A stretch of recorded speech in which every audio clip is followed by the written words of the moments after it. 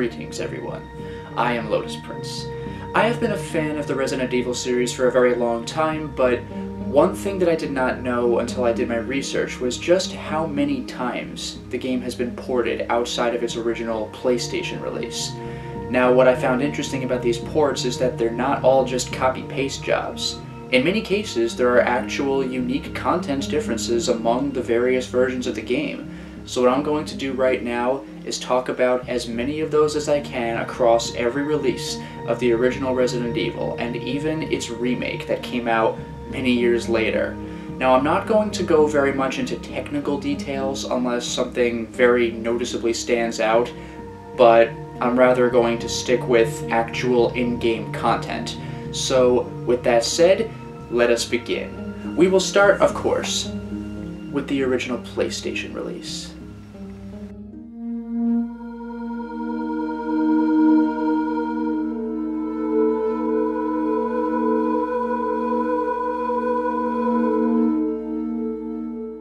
The game was given artificial difficulty in the West in two ways.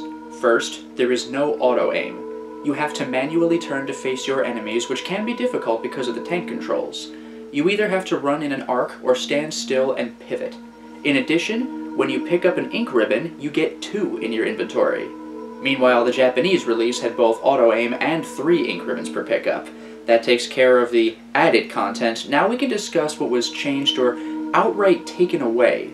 For starters, we can take a look at when you prepare to start a game. In the Japanese release, the game directly labels Chris as hard and Jill as easy. Western players had to find this out for themselves during gameplay. Next, we can observe the iconic intro. As it turns out, the West got a censored release. The narration is intercut with shots of newspaper clippings. The Japanese version, however, was more morbid, showing corpses instead. When the movie focuses on the main characters, there's an extended scene of Joseph being killed off by dogs. Also, one major difference is the presentation of Chris in the cast of characters. In the Western release, he's shown in multiple different clips. This is noticeable because none of the other characters has that strange bit of editing. This is because in the original Japanese release, he stayed in the same shot like everyone else, but was lighting a cigarette. This had to be changed in the West so as not to promote smoking. The same logic applies to Chris's worst ending. In Western releases, he's shown sitting in a helicopter and looking disappointed, but in the Japanese version, he lights and smokes a cigarette. In addition, the Japanese version sticks with English audio here and through the rest of the game, with Japanese subtitles. I don't know what happened. There's also a slight difference between the Japanese and Western soundtracks. The opening and ending themes are different. Chris Redfield.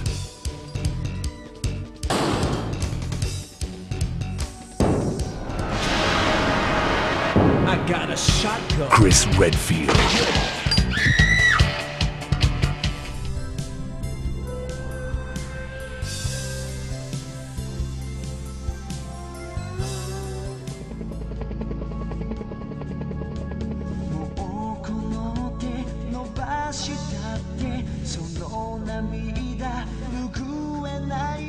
For another bit of censorship, there's Kenneth's dead body in the first CG scene of the game. In the Japanese release, you see his head fall off. A final piece of censorship that Japan didn't have to worry about is the ending credits, when you beat the game after having unlocked the rocket launcher. You're treated to a montage of characters and enemies being violently killed. The last thing that the Japanese original has that the other versions don't is images of what you're reading when you pick up text files. Other releases just have a black background. The original release of Resident Evil certainly is a classic, but did you know that there were earlier builds of the game, including a full-fledged Japanese demo? Let's take a look.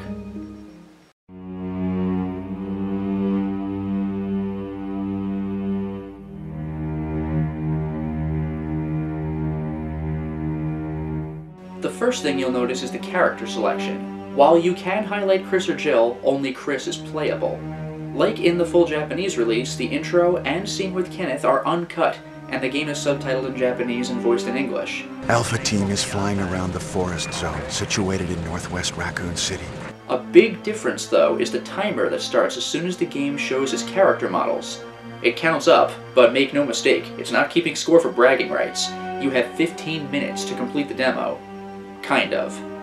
The timer doesn't pause for dialogue scenes, but it does go away for door loading screens, FMV scenes, and anytime you manage your inventory. This means on the pause menu or when using a storage box. Therefore, you can enter the status screen to collect your thoughts if you're trying to think of where to go next. Despite this concession, 15 minutes of being able to run around is still really tight, considering that the demo encompasses the entire first part of the game, up to where you use the crests to open the door to the guardhouse. Only 3 crests though, not 4 like in the final release. It's possible to make it there, but it's tough. If you do, or if you run out of time, then you'll get a message saying that the demo is over. Of course we're here to see what the demo has to offer, and it definitely has some unique tweaks. One of the first things to notice is that the wooden emblem isn't over the fireplace. Instead, in the room where you normally get the map of the mansion's first floor, the statue is holding the emblem instead of the map. This means that the puzzle involving pushing the stairs to the statue is mandatory. The ink ribbon in the back is worth only 1 as well.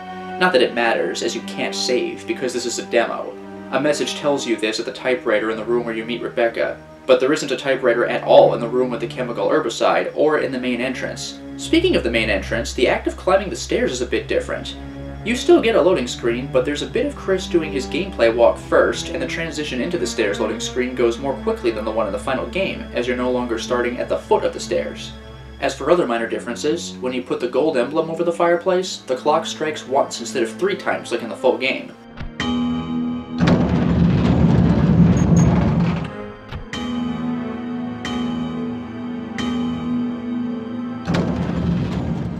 Also, there's no music during the yawn fight.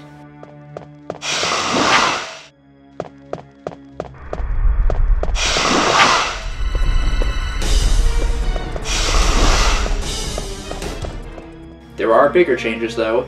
For one, in the room where you have to move the 2 statues to block the poison gas vents, there's now a 3rd statue of a different color in the middle of the room to serve as a minor obstacle. In the bathroom, draining the tub yields some handgun ammo instead of an old key. For the real big stuff though, there are 2 things, both in the same area. The first is in the room with the herbicide. As you approach it, you'll hear footsteps above.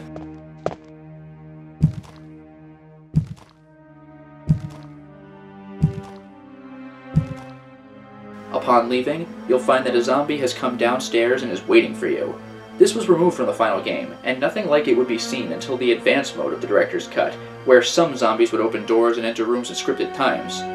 Finally, one other thing that never made it to the final product is right upstairs where the zombie came from. On a wall by the door leading to the outer hallway is a message written in blood. Upon investigating it, you'll see. A message is written. Breathing is painful. Someone stop this suffering. It's almost like a prototype of the famous Dogkeeper diary, logging his slow transformation into a zombie and culminating in Itchy Tasty. This is all well and good for an official product that predates the final game, but there are also some prototypes that we could take a look at.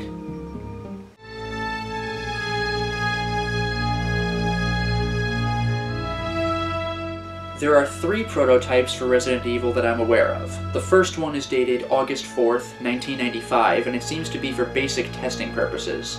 The title screen looks different from what the final product is, and you can only select Chris.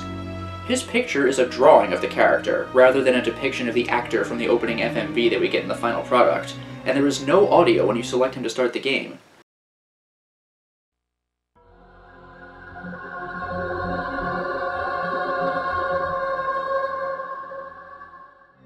The only track in the majority of the game is the one that plays when you solve the paintings puzzle to get the wind crest in the official release.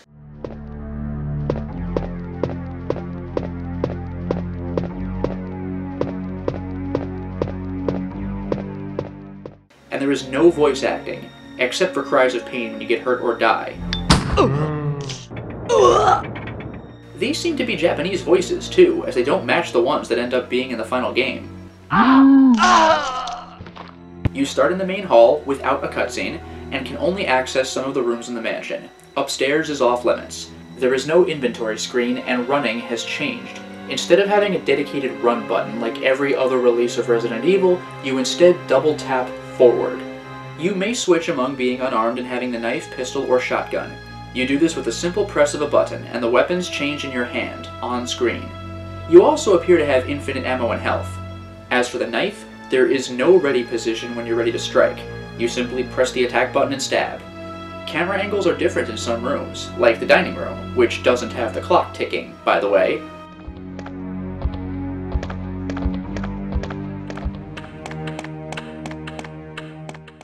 And there are even zombies positioned in that room. Also, even if you kill enemies, leaving and re-entering the room they were in will respawn them. The Kenneth hallway doesn't have his body, but it does have a hunter, which appears slightly different from how it looks in the final game. It also sounds different, with higher pitched screams.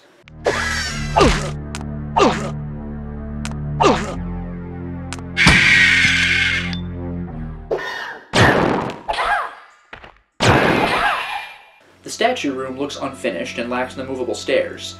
The corridor on the back has a body that doesn't appear in the final game. The dog hallway has spiders instead of dogs. Some doors that would later require keys to unlock are already unlocked in this version. Most things cannot be interacted with, including the shelf in the piano room, though you can take the shotgun from the room past the crushing ceiling. Again, there's no inventory screen, so the object simply disappears to show that the trap exists. This means that you cannot put the shotgun back, but that's okay. Like in Jill's scenario in the official release, Chris is saved by Barry. In the released game, checking both doors will trigger this event for Jill.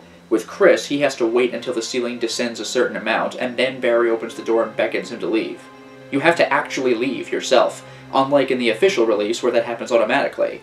The scenario ends when you get past the door that you would normally unlock with crests. There isn't even a place to put them here, and Yawn appears in the room that would normally hold the square-shaped crank, with music that doesn't match his theme in the final product.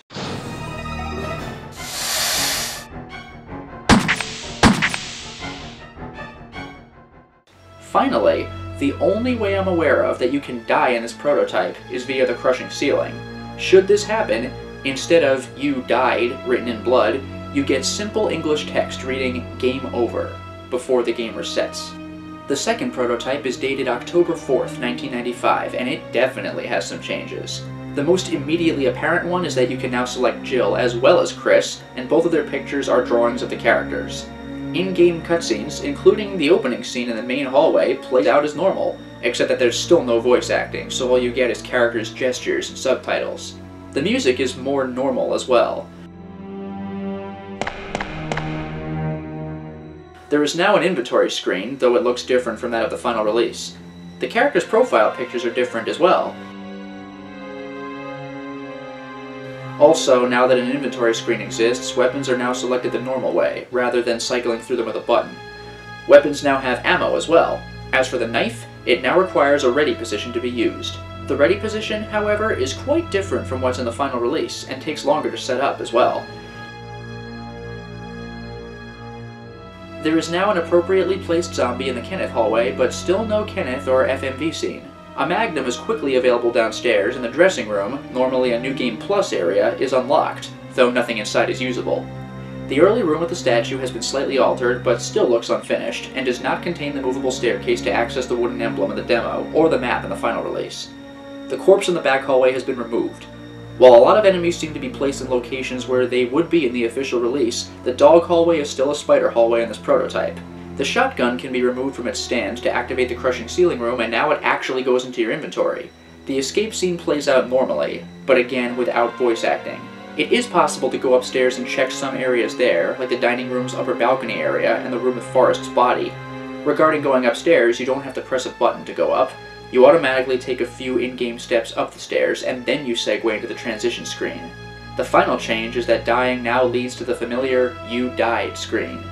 The prototype ends the same way the earlier one did, with the hunter leading to the room that would normally hold the square crank, with Yawn attacking and leading to a "To Be Continued" message.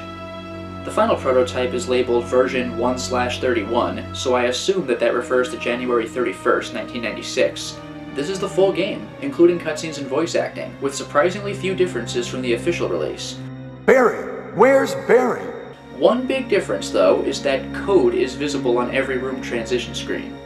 The statue room still has the wooden emblem, rather than the first floor map. Storage chests have a different sound when opened from the ones in the final release.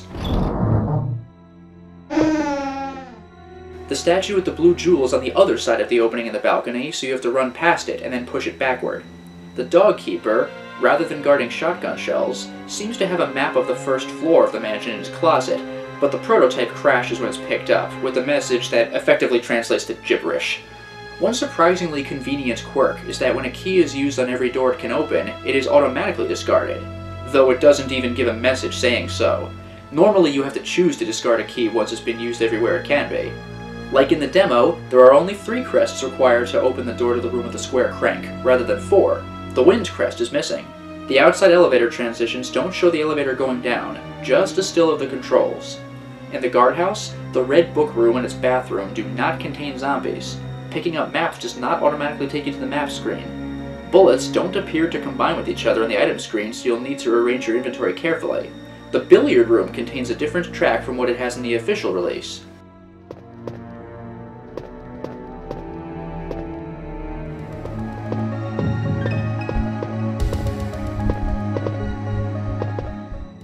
Naked zombies appear in the mansion basement when normally they only exist in the endgame lab.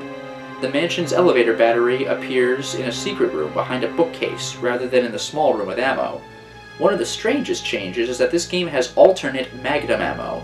These are known as dum-dum bullets. They were supposed to deal less damage to bioorganic weapon enemies, or BOWs like the hunters, but more damage to zombies and some bosses. My guess is that they were removed from the game because normal magnum ammo hits hard enough for bosses, and any magnum ammo type one-shot zombies anyway. Later, Enrico has the hex crank on him, rather than near the entrance of the room he's in. The first boulder in the cave is triggered automatically as you approach it, rather than after you investigate it and start to walk away. This makes it slightly harder to dodge than in the final release. Another strange change is that there is spare ammo for the flamethrower, so the flamethrower can be reloaded. The Doom book in the cave requires not the hex crank to access, but the square crank. This is inconvenient, as it means you need special preparation for the cave with an item you thought you were done with by this point. The endgame lab has naked zombies eating a corpse. Normally they just stand around. There's also a naked zombie coming from a hole in the wall. Lastly, there is a debug menu that you can use to listen to dialogue, Who killed him, I wonder? teleport to certain rooms, and even adjust lighting. This is a very interesting product indeed. Sticking to PS1 releases, the next one to discuss is the Director's Cut, and it has made a lot of changes.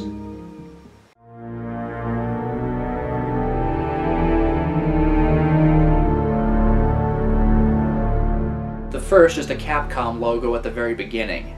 The old one was this.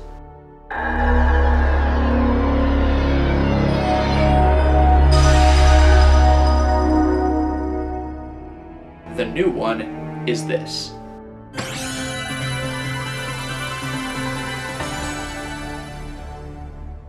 As far as the actual game goes, there's now an option to choose difficulty settings outside of the context of the characters. You have Standard Mode, which is the original Resident Evil experience. The Japanese experience, that is. You now have auto-aim and ink ribbon pickups are worth 3, not 2. Training Mode provides you with more ammo and ink ribbons per pickup, and enemies do less damage, and take less damage before going down.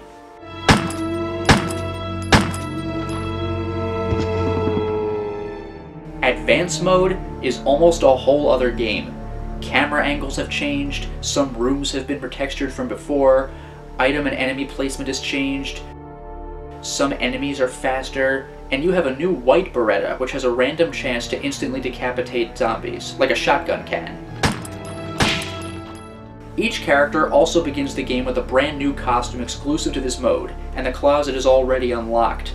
Instead of her casual outfit in the original release, Jill gets a police officer's clothes with a shirt with cut-off sleeves. Chris loses his outer shirt and wears a white undershirt instead of his brown Made in Heaven jacket in the original version. Even Rebecca gets a new costume. Instead of her STARS medic uniform, she wears a red shirt and shorts with white outerwear. In addition, there are some scripted scenes where zombies open doors. And there's even a special scene with Forrest. Finally, if you beat Advanced Mode and save all of your partners to get the best ending, then you unlock a Cult Python with infinite ammo. If Advanced Mode proves too difficult, then there is a way to make it easier. When preparing to start a new game, highlight Advanced Difficulty and hold right on the D-pad until the word turns green. You will now receive double ammo with each pickup. Even if you own the original Resident Evil, the Director's Cut is worth picking up for Advanced Difficulty alone. After choosing difficulty, however, there are a few more things to notice. The first is that the Japanese release now uses the same intro and ending music as the Western releases. Chris Redfield. The second is that the box for the original US release of the director's cut says, "The complete uncut and uncensored Resident Evil cinemas." This is simply not true. The game is exactly as censored as it was before. The only exceptions to this rule that I've heard about are the French and German versions. Not only are these copies uncensored, but the intro cinematic is even in full color. However, this game is not available digitally. The PSN release is censored. If you want the uncensored version, then you'll have to find the disc. As for the American version, the information on its box may have been false, but the country would get an uncensored version of Resident Evil. However, we'll get to that subject a little later. For the next PlayStation release, though, let's take a look at the DualShock version.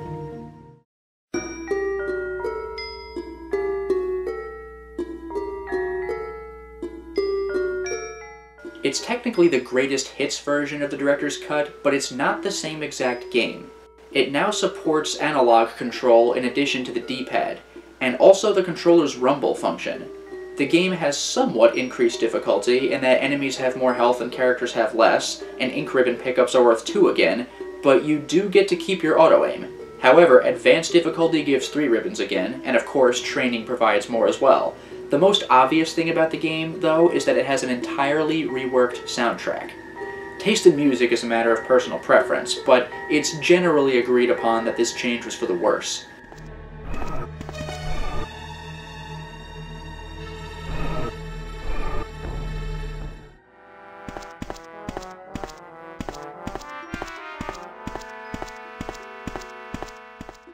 As far as I know, these are the only changes. If you wish to purchase these games online, then be aware of exactly what it is you're buying. The American PlayStation Network has the greatest hits version, which means that it has DualShock support but a new soundtrack. Now, Europe never got this release of the game, so its PlayStation Network has the original director's cut. However, because it's in PAL territories, and PAL runs at 50 Hz instead of NTSC's 60 Hz, that means that if you do get the European release, you're going to be playing the game at 5/6 of the intended speed. Now, if you want full speed and original director's cut, you can get the Japanese version, but of course the text will be in Japanese. So if you ever want to really confirm what it is you're getting, if you want the original American director's cut, for example, then you'll need the disc. Now that said, those are really the main differences I'm aware of: DualShock support and new soundtrack. Now that covers it for the PlayStation releases. Now let's get to something of an oddball: the Sega Saturn release.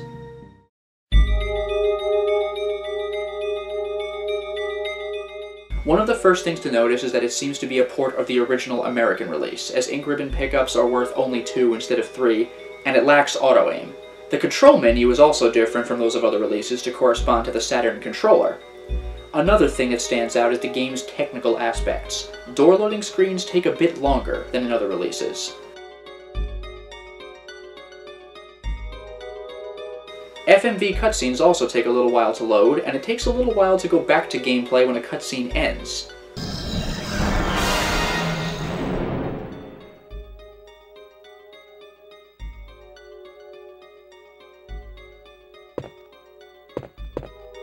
However, as the Saturn normally uses internal memory rather than a memory card, saving is noticeably faster than on the other releases. When saving, if you wish to overwrite a file, rather than create a new one, the option says Update instead of Overwrite. Despite what I said about memory cards earlier, you have the option of choosing to save to the system itself, or to a memory cartridge that goes into the system's cartridge slot. As for presentation, textures of things like doors and some objects have changed. During the loading screens, doors are presented in 320 by 240 resolution, as opposed to the PlayStation's 640 by 480. Some objects, like the dining room clock, look worse than before. Character and enemy models seem to have better textures, though they also look blockier than on the PS1. One definite downside, though, is transparency. The Saturn doesn't appear to be able to handle that effect very well. Gunsmoke looks grainy, and water effects are quite conspicuous, from the fountain the dangerous plant grows out of to the area you need to drain with a square crank. After this, though, we can get to some of the stranger aspects of the game. The panic music that comes up in places such as when dogs burst through the first floor hallway sounds a bit different from that of the other releases.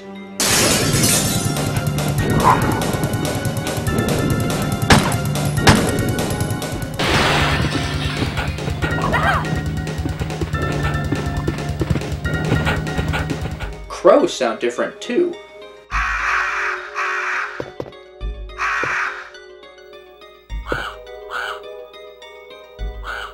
Speaking of crows, one of the rooms they can be found in has a puzzle where you need to press buttons on paintings that depict a person in consecutive stages of life, culminating in a picture of death, which is labeled the end of life, at least in the PS1 version.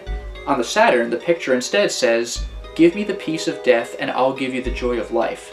I'm not sure why this difference exists, as the point of the whole thing isn't changed. I guess it's the difference between simply saying that it's the end, rather than directly telling the player what to do, but the change mostly seems cosmetic.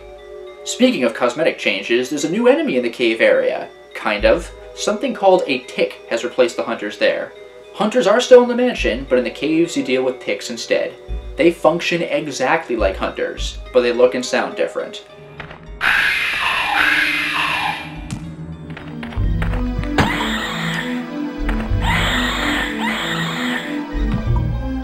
Probably the most interesting part about the normal game content, though, is toward the end.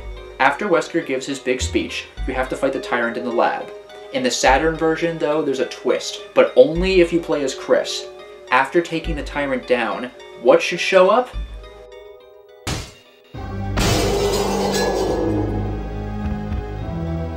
A second Tyrant. Yes, you actually have to deal with two of these things. It's a fantastic gotcha moment for players who played the PS1 version first and thought that they knew everything there was to know.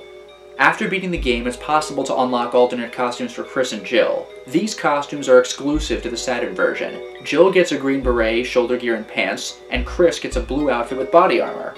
What's also interesting is that it's possible to unlock the costumes the very first time you turn the game on, with a push-button code. During the opening cutscene, when it says July 1998, hold L and R on controller 2, and then press start on controller 1. Your character will be wearing the new costume when the game begins. The final major thing to bring up for the Saturn release is an entirely new mode of gameplay, Battle Mode. This is unlocked when you beat the game. However, you can also unlock it with a push-button code. Hold X, Y, and Z on the second controller and press start on the first controller. You must have save data for this to work though, as Battle Mode is accessed by loading. It plays kind of like the one in Resident Evil Code Veronica. You have to make your way through a predetermined path of rooms and kill everything in your way. Ammo, while it can be picked up at certain checkpoints, is limited. What's also interesting about Battle Mode is its additional new content. There are brand new music tracks for it. One plays during its basic gameplay,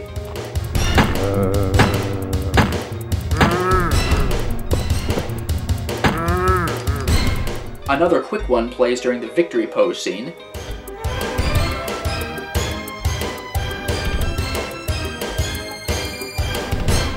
the final one plays during the results screen.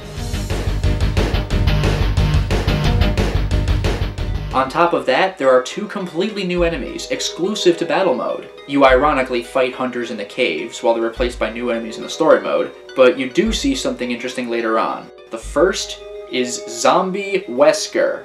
He has far more health than standard zombies do, and attacks aggressively. Despite his high health, he still succumbs to a shotgun headshot. Finally, there's the boss of the whole thing. Battle Mode takes you through the game's normal bosses, Yawn, Plant 42, and Black Tiger, but the final boss is not just a tyrant, but a golden one, and his health is absolutely ridiculous. The normal tyrant goes down with a few magnum shots, but the gold one takes forever. When you finally beat him though, you complete the mode. Nothing is unlocked for beating Battle Mode, it's just there for fun. You can try beating your high score, both with Chris and Jill, who have different weapon loadouts. One kindness of the game is that if you ever run out of ammo for every weapon you have, then you'll instantly die, rather than have to wait to be killed for the mode to end. The only other thing to mention for Resident Evil on the Saturn is that this version gets a special mention in the end credits, and it certainly deserves it. Now, the Saturn version might look like it stands out the most among the various Resident Evil ports, but just wait until you see the PC release.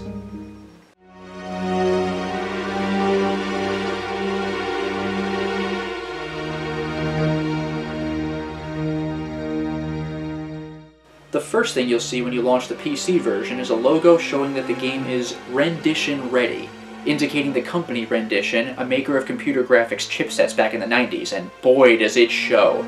The PC release of Resident Evil has the best presentation of the bunch. Character models don't look polygonal like on the PS1, the game's visuals really shine here. While it can be played with the keyboard, it also supports a joypad. In fact, the README file recommends that a joypad be used, just in case you experience what is known as ghosting with the keyboard. This is when holding down multiple keys causes one to override the other, instead of both functions activating. After launching the game, you can go to an options menu where you can set your controls. Unlike a lot of options menus where everything is in text, you can actually see what your character looks like when performing the action you're setting. It reminds me of American McGee's Alice's options menu. As for actually starting the game, well, remember how I said that America managed to get an uncensored version of Resident Evil? Well, the PC release is it. Not only is the opening movie complete, but it is also in full color, which even the Japanese PS1 release can't boast. Other parts of the game are also uncensored. Chris smokes in his ending, and Kenneth's head is still seen falling to the ground. The violent credits for having beaten the game after unlocking the rocket launcher are present as well. Speaking of unlocking the rocket launcher, the PC version of Resident Evil 2 is a strange quirk. Normally, to unlock it, you need to beat the game in under 3 hours. However, on PC, as far as I know, you can take as long as you want, as long as you beat the game without saving once. I tested this. I beat the game once in under 3 hours after having saved, and did not get the rocket launcher. I also beat the game in over 3 hours with no saves, and unlocked it just fine. This is definitely a challenge. No mistakes allowed. Now, after all this, other than the intro movie being in color, I haven't actually addressed unique in-game content. Well, I was able to find 5 things. The first is one of the more noticeable quirks. You can skip door opening sequences when you change rooms. This makes going from room to room far more efficient than it otherwise would be. The next change is the scene where a character plays Moonlight Sonata to unlock a secret area. There's a very small change. The character stops playing it at a different time than usual. The other version stopped at a part where the note made sense, but the rhythm felt a bit off.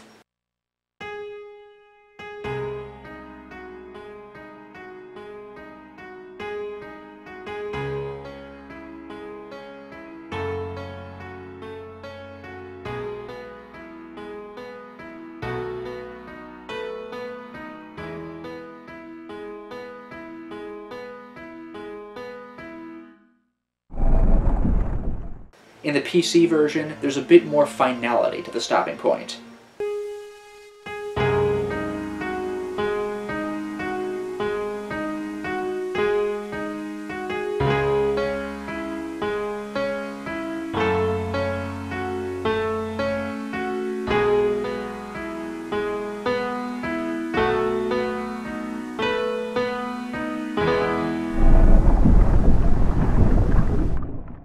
Another change is in the puzzle in the art gallery. I've already addressed that the Saturn release had different text on the final picture, but the PC version's different still. Instead of "the end of life" in the PS1 release, or "give me the peace of death and I'll give you the joy of life" in the Saturn version, the PC version instead has no title for the image at all, but rather a description of it. A picture of people mourning for the dead. As far as unlockables go, like other special versions of Resident Evil, the PC version has exclusive costumes in addition to the normal ones for each. Jill's looks kind of like her normal extra costume, except with a red top instead of a black one, and denim cutoffs rather than long pants. Chris's new extra costume also looks kind of similar to his old extra one, except that instead of a brown Made in Heaven jacket, he has a blue bomber jacket, and he also wears a tie. Note that if you select these costumes, then while you can change into the other unlockable costume, you cannot change back into your original one. The clothing rack just says Old Clothes and doesn't give you the option to change. The last piece of unique content for the PC release is probably the most surprising, as I'm only aware of it in the American version. I was told that the English version doesn't have this. Strangely, the American version, despite coming out about 2 weeks before the European one did, has the new Virgin Interactive logo with the eye, instead of the old static image one that the European version had. Also, the README file is called US README, implying that there may be some differences between it and its peer. Beating the game unlocks a special weapon for the character you beat it with, which starts in their inventory upon a subsequent playthrough. This seems to be regardless of time or number of saves, as when I experimented to see if the rocket launcher would unlock, both attempts unlocked these other weapons. This isn't the Colt Python from the director's cut either. These weapons are only available on American PC. Jill gets an Ingram submachine gun with infinite ammo.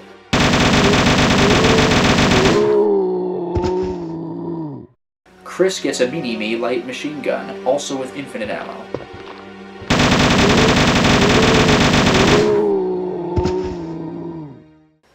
The PC version certainly is charming and quirky, but if you thought that these versions were strange, just wait until you see what's waiting for you on the DS release.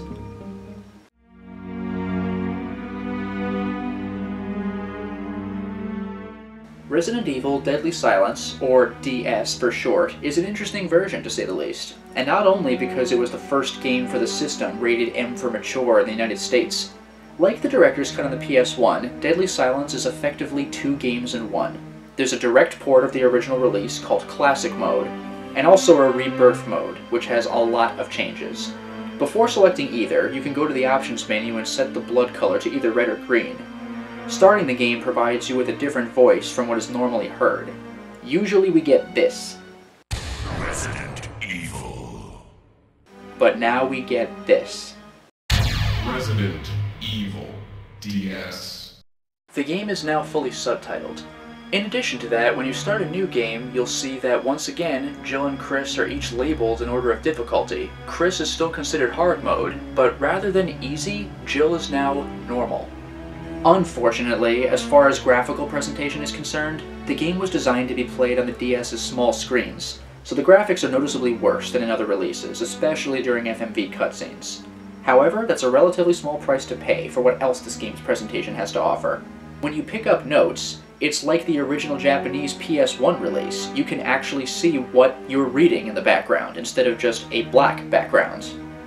As far as censorship is concerned, the opening cinematic is censored and in black and white, but Kenneth's decapitation is uncensored. For more general presentation, from the title screen it's easy to see that the game makes use of the DS's 2 screens. There isn't much to see from the title screen and opening cinematic, but if you try to load a save file, you'll see the standard information on the bottom screen, but more detailed information on the top one, like which mode you're playing, the date and time, and the number of saves. Once the game starts, the dual screens really shine.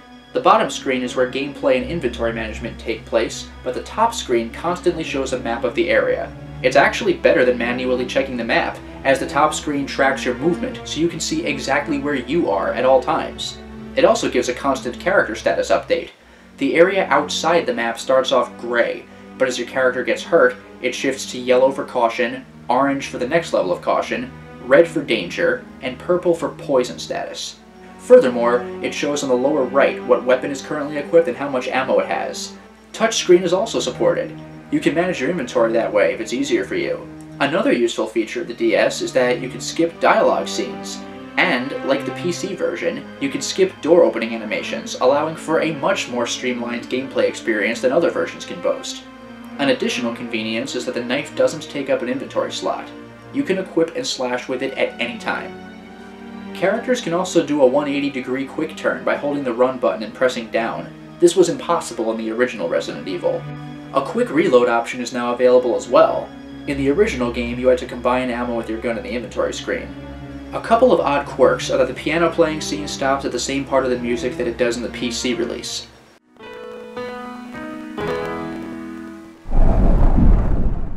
Also, the save room music is in a slightly different key than in other releases.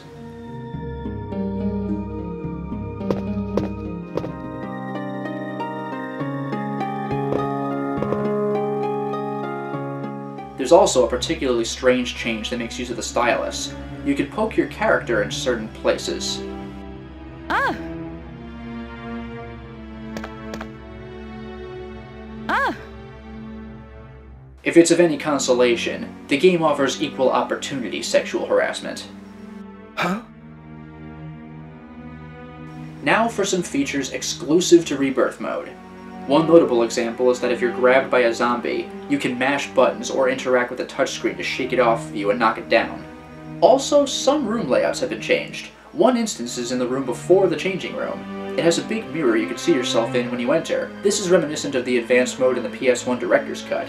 Speaking of the changing room, there are costumes unique to the DS version. Like the PS1 Director's Cut, playing normal mode will only grant access to the original unlockable costumes, but Rebirth mode allows the new ones as well.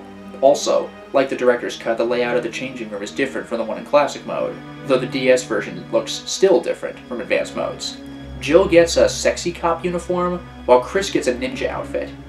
If Chris wears his ninja uniform, then Rebecca gets a costume change as well. She dresses as a cheerleader, and her knife is replaced with a pom-pom. Still, another similarity to advanced mode in the director's cut is that the pistol can sometimes decapitate enemies.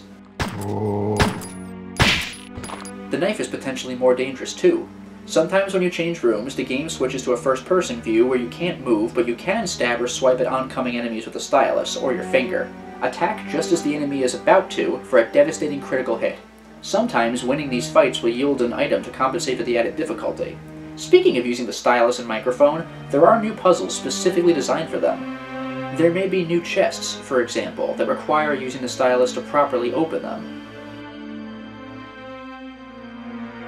Other interactivity has been used to augment puzzles that already existed, but didn't need it. Normally when you put the gold emblem where the wooden one used to be, the clock in the dining room would chime and reveal a key. This time, you have to wind the clock yourself. Similarly, if you save Richard with serum, instead of that being the end of the situation, you have to use your microphone to give him CPR. If you save him, he even tells you to wind the dining room clock to a different time to get a bonus item. Probably one of my favorite features, though, is something rather subtle. There are some rooms where you might encounter more than one enemy type at the same time. This never happened in the original Resident Evil. If you saw one type of enemy, then that would be all you get for that room. In Rebirth mode, however, you may encounter both crows and zombies, or both dogs and zombies, for example. It's a surprising change to something that I never noticed when I first played Resident Evil. Finally, Deadly Silence offers 2 additional modes. One is unlocked by beating the main game, Master of Knifing, a nod to the infamous Master of Unlocking line from Jill's campaign. Here's a lockpick. It might be handy if you, the Master of Unlocking, take it with you. This mode is a series of rooms where you have to knife every enemy that comes your way. It has a unique music track as well.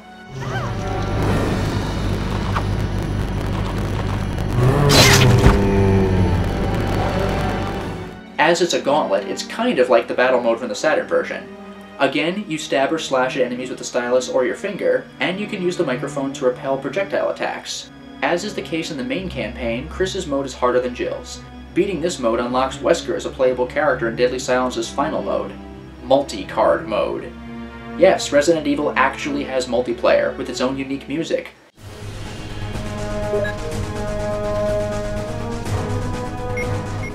If you have Wi-Fi and are near other people with their own copies of the game, then you can choose to play a co-op campaign where you all share a life bar and have to escape the area, or a competitive mode to see who completes their area first.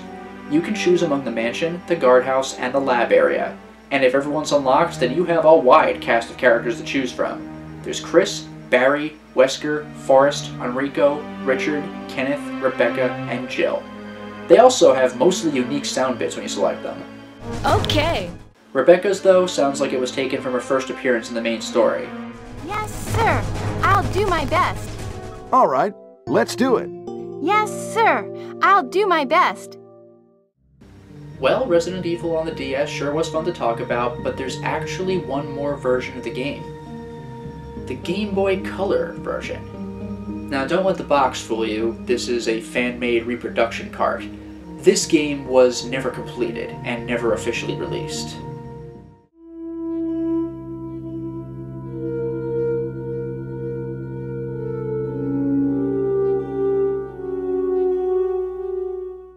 Despite its presentation suffering from technical limitations, this is a surprisingly faithful interpretation of Resident Evil. The famous Resident Evil voice in the beginning of the game plays when the menu appears, rather than when you choose to start a new game or continue an old one. You still get to pick Chris or Jill, and the game even goes through the opening cutscene, with subtitles instead of spoken dialogue. The music is different as well. In fact, there's only one track in the entire game.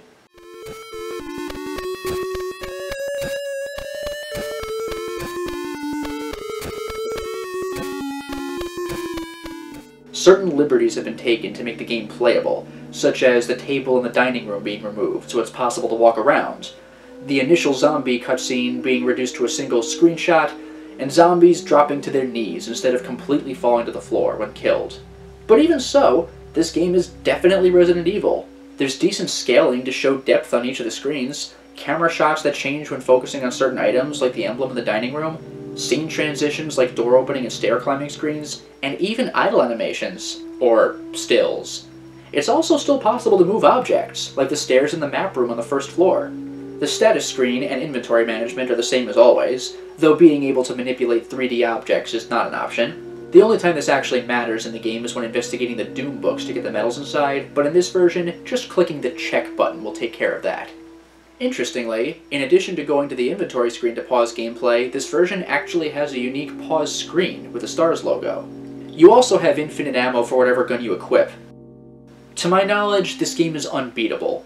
I've heard that it's about 90% complete, but from what I've been able to find, it's possible to make it only to a certain point before having to use some sort of cheat or manipulation on an emulator to get past it, but even then, while it's possible to make it to the elevator that leads to the final encounter in the lab, and even power it on, despite that, the game will still say that the elevator has no power, so the last few rooms of the game are inaccessible. Also, the only enemies you appear to be able to fight are zombies. I haven't seen any other enemy type in the game, with the single exception of Yawn, and then only in the room where you fight it for the first time, but Yawn doesn't move at all. That said, nearly all characters, cutscenes, and puzzles appear to be present. This game may be incomplete and unreleased, but this has got to be one of the most ambitious Game Boy Color games, and even ports in general, of all time. The attention to detail and ways of navigating limitations are just incredible. It would have been cool to see the final product, but it's great that we have what we do. Speaking of which, an earlier release of this version has actually been found. It looks like some kind of test copy. You can only play as Chris, even if you select Jill, and he starts with the map and shotgun.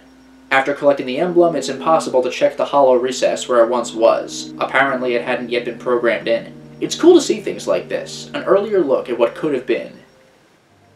Well, there you have it. Every version of the original Resident Evil. However, we're not done yet. This game was remade in 2002 for the Nintendo GameCube.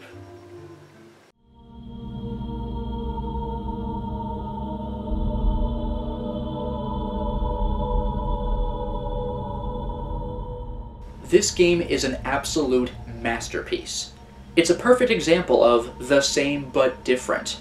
For starters, whether you choose Chris or Jill, you can still set the difficulty to easy or medium, and unlock hard after you beat the game.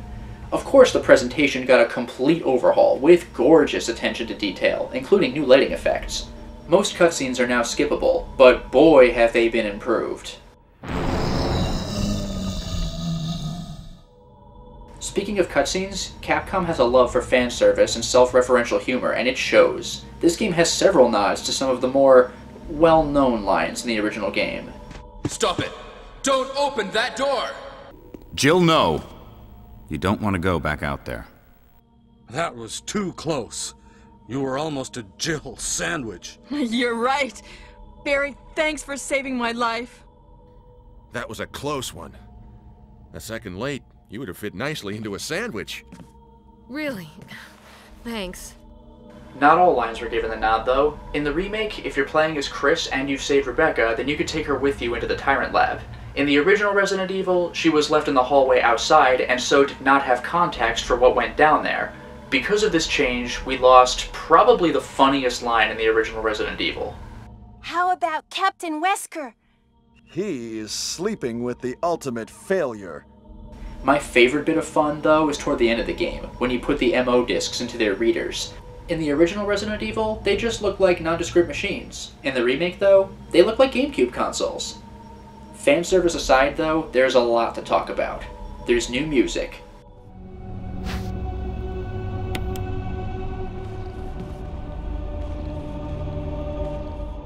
There are entirely new areas, like the cemetery. There are new gameplay mechanics, like quick turning, and characters visibly showing that they're injured. There are new items. There are subversions of expectations. There are new bosses, like the Crimson Head Elder and Lisa Trevor. Pre-existing boss fights have been overhauled, like Plant 42, which now takes place on 2 floors, and Neptune, which has been turned into a sort of puzzle fight. Some zombies can now open doors, though those encounters are scripted. Other puzzles have been changed, and new ones have been added. There's a lot more to do with manipulation of 3D items in the inventory screen than there was in the original Resident Evil. There are additional endings, as Rebecca or Barry, if saved, joins you in the final boss fight, the results of which change depending on whether your partner survives. However, then there are the really major changes to the game. For starters, you can now find defense items. Each character has two kinds. Both get daggers, Jill gets a battery pack for a taser, and Chris gets grenades to shove in enemies' mouths. The taser does decent damage, while the grenade is an instant kill. I particularly enjoy the daggers though, just because of a surprising new gameplay mechanic. The dagger is shoved into an enemy's head to make it let go of the character. If a zombie is stabbed in this manner, and then decapitated with a headshot, the dagger will actually fall to the ground, and can be picked up again.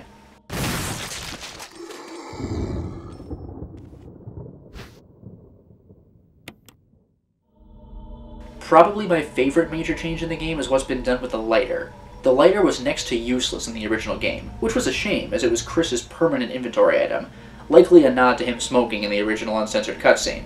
It had exactly 2 uses in the entire game, getting the map on the second floor of the mansion, and lighting a candle in the upstairs dining room so you could see some ammo you could pick up. You can easily beat the game without ever using the lighter, or even entering that upper dining room. In the remake, however, the lighter is immensely useful. It still serves those same purposes, though its use in the upper dining room is actually mandatory this time around, as the hidden item you get is a half of the sheet music of Moonlight Sonata. Yeah, the sheet music is in 2 pieces now. The lighter is otherwise unnecessary for its intended purpose, but then there's been an entirely new mechanic added to the game. In the original Resident Evil, if you leave a room after having killed enemies, then returning will show that their bodies have disappeared. In the remake, zombies' bodies remain upon re-entering locations. This is because many zombies are no longer properly dead after being taken down. Now, after a certain point in the game is reached, if a zombie is killed, after several minutes, it will rise again as the infamous Crimson Head. These things are nasty. They're faster and angrier than before, and make the game a lot more difficult. To deal with Crimson Heads, you either have to kill them all over again, or make sure they never show up at all. When you're fighting a zombie, if you happen to decapitate it, then your job is over. If you don't, then this is where the lighter comes in handy. After a normal zombie is brought down, then if you have the lighter in your inventory, you can use a brand new item, the fuel canteen, as long as it's been filled with kerosene found in limited amounts in various areas of the game, to burn the corpse, preventing it from rising again. The addition of Crimson Heads keeps the game stressful, even when you're in a room you thought you'd cleared. This is especially true because not every zombie rises as a Crimson Head, so each time you pass a body, you have to wonder if you're getting a lucky break if nothing happens, or if you'll pay later for dropping your guard. The lighter, with its new use, remains worthy of staying in your inventory, even right up until the end of the game. Also, if you're playing as Jill, then note that her grenade launcher's incendiary rounds will burn zombies they kill, eliminating the need to light their bodies up later. Speaking of the grenade launcher, it no longer has a maximum ammo capacity for whatever type of grenade is loaded in it, and you can swap ammo types whenever you want. As a matter of fact, this mechanic can be exploited. There's a glitch that, as far as I know, is only present in the GameCube version of the remake, as it may have been fixed in future releases. With Jill, make sure that you have a loaded grenade launcher and ammo taking up a separate inventory slot. Go to an item box, empty your inventory, put the grenade launcher in the top left slot of your inventory, and put the ammo in the top right slot. Exit the box and equip the grenade launcher. Open the box again, highlight the ammo and put it in the box. It doesn't have to be an empty slot, just press the confirm button twice, once to select the ammo and again to place it. Then go to the ammo in the item box, select it, and try to swap it with your grenade launcher. You'll find that your ammo will greatly multiply. This makes even runs on hard mode quite easy, as acid rounds quickly take down hunters and incendiary rounds quickly and permanently take down zombies. As for intended secrets and unlockables, there are new weapons. Well, okay, the first one isn't exactly unlockable, but in the guardhouse you can find a gun that has exactly 1 bullet. However, it's really strong. Then there's the assault shotgun, a superior shotgun with greater ammo capacity than the original. The assault shotgun isn't unlockable, but it's kind of a secret. You get it from Richard, the guy you had to cure of Yawn's poison early in the game. If you're playing as Jill, then if you save him and do enough damage to Yawn in your first fight with it, a cutscene will happen and he'll drop it. If you're Chris, then if you save Richard, he'll show up in the Aqua Ring and drop the gun for you to pick up later when the place is drained. Another secret is Barry's gun. During the final Lisa Trevor encounter, you can choose not to return his gun to him. If you choose to hold on to it, then you can pick it up during or after the fight. It's quite good. It can one-shot even the Tyrant in the lab. Now for actual unlockables. If you beat the game in under 5 hours, then you get the Samurai Edge pistol for both characters. It has infinite ammo and can fire 3 shots in rapid succession. You still unlock a rocket launcher for both characters upon beating the game in 3 hours, but it's not the one that you use in the final boss fight. you get a different model, which can be aimed up and down, and can kill anything in one hit. Those zombies still have to be burned. They're not obliterated like they would be from a rocket in the original game, so Crimson Heads can still pop back up. For more unlockables, there are the costumes. Chris and Jill have 2 new costumes each. Simply beat the game once with them to get the closet key and the first costume, and a second time to get the other costume. The changing room is now toward the beginning of the game, behind a painting in the hallway past the statue with the map. Jill's first costume is combat-style clothing, and her second is her primary outfit from Resident Evil 3. Chris gets streetwear for his first costume, and his Code Veronica uniform for his second. Also, with Chris's new costumes comes a new one for Rebecca. She gets a cowgirl outfit. Besides costumes, there are also new game modes. Beat the game once on normal difficulty to unlock Real Survival Mode. This one is no joke. The difficulty is set to hard, auto-aim has been removed, and arguably most importantly, item boxes are no longer linked. If you want to get an item you put in a box, then you'd better go back and find that box. Beating the game on Real Survival Mode, or twice on any difficulty, unlocks Invisible Enemy Mode, where enemies are completely invisible except for in 2 scenarios. The first is if they grab you, they'll fade into view until you throw them off. The second is Reflections. There are several points in the remake where you'll run over puddles of water or in front of mirrors, and invisible enemies reflect in both. It can be an unnerving experience when you first see this. Also, as enemies are invisible, there is no auto-aim. That would spoil the fun. The final thing to unlock permanently affects the game. It can't be turned off. You'll have to start a new file to avoid this one. It's one tough zombie. Remember Forrest Speyer, the Dead Stars member on the 2nd floor? He'll attack you if you walk past him to get a healing item, but in One Tough Zombie, he isn't in that room at all. That's because he's walking around. He's in several preset areas of the mansion, and he makes life quite difficult. He has the speed of a Crimson Head, but dies in just 1 hit. That sounds all well and good, except that he dies in 1 hit because he's strapped with grenades. If he dies, then you do too. You cannot fight him. If he grabs you, then just let him bite, because fighting back will result in an instant game over. Have fun looking for him, or maybe he'll find you instead. Well, it sure was fun talking about the remake, but there are a few different versions of it, too. We'll start with the Wii port.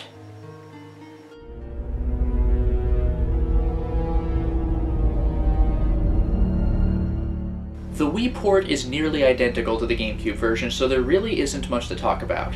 There are only 3 things to mention that I'm aware of. The first is that the game can be played in 480p, rather than the GameCube version's 480i. There are also new controls. In addition to the GameCube controller, you can use the Wii Remote, a combination of the Wii Remote and Nunchuck, or the classic controller. Finally, toward the end of the game, when you enter the lab, in the GameCube version you're prompted to switch to disc 2. The Wii version, however, is on just 1 disc, so the gameplay is seamless at this part.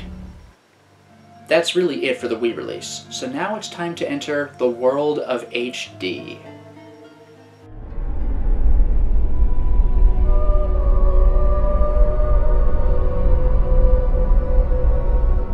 In 2015, Resident Evil's remake was finally released in HD. It's available on the PS3, Xbox 360, PS4, Xbox One, and PC via Steam. As far as in-game content goes, they're all identical. The only real differences I can talk about are specs. The PS3 and 360 versions have a resolution of 720p. The PS4 and Xbox One are presented in 1080, but at 30 frames per second. The PC version is in 1080 and 60 frames per second. Those are the only differences among the HD versions that I'm aware of. As for how the remaster compares to the original remake, there are a few things to talk about. For starters, there's the main menu. You can view a digital manual here, as well as check out a gallery for ending cutscenes you unlock, and online leaderboards to compare times for speedruns. You can also set the display language and subtitles.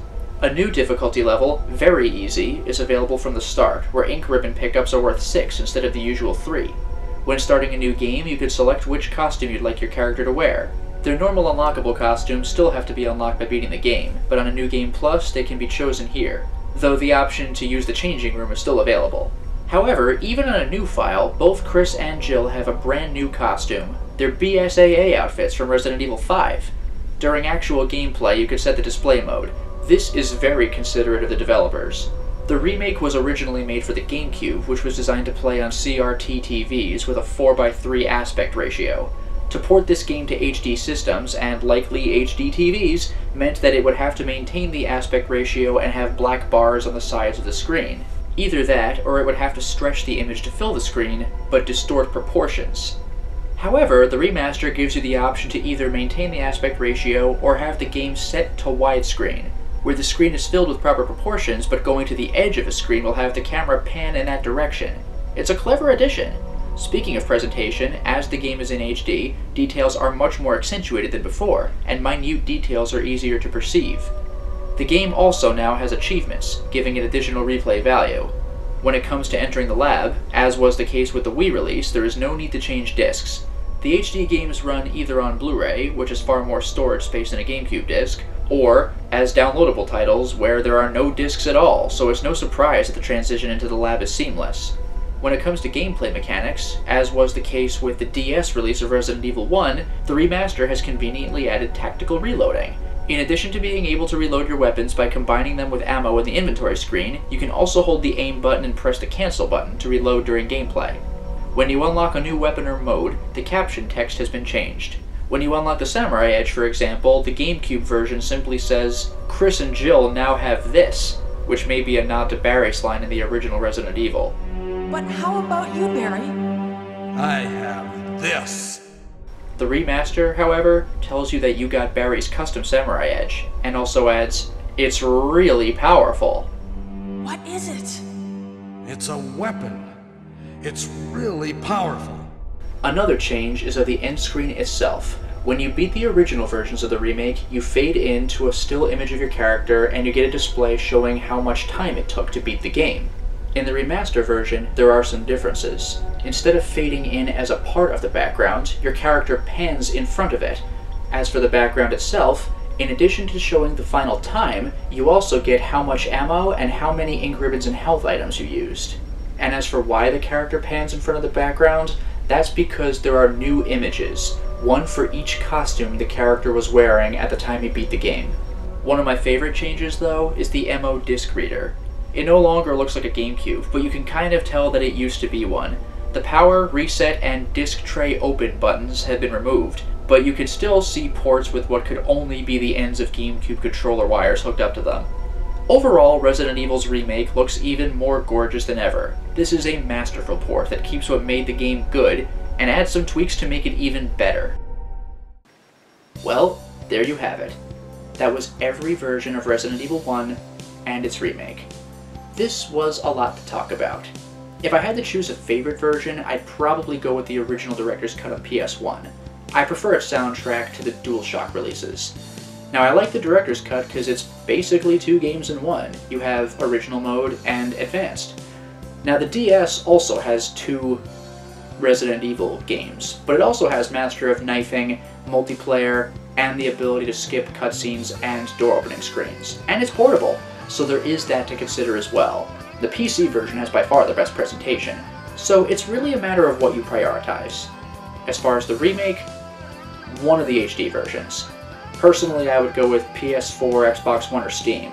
I like PS4 because of the convenience of console. I don't have an Xbox One, but either way, they're effectively the same thing.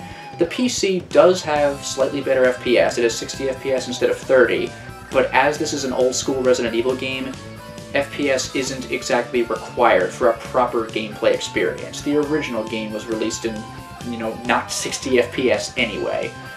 Regardless, though, whatever version you do choose, you're going to have a good time. Thank you very much for watching this video and going on this journey with me. I hope it was fun as well as educational, and I hope that the Resident Evil series continues to offer amazing games in the future. Until next time, everyone.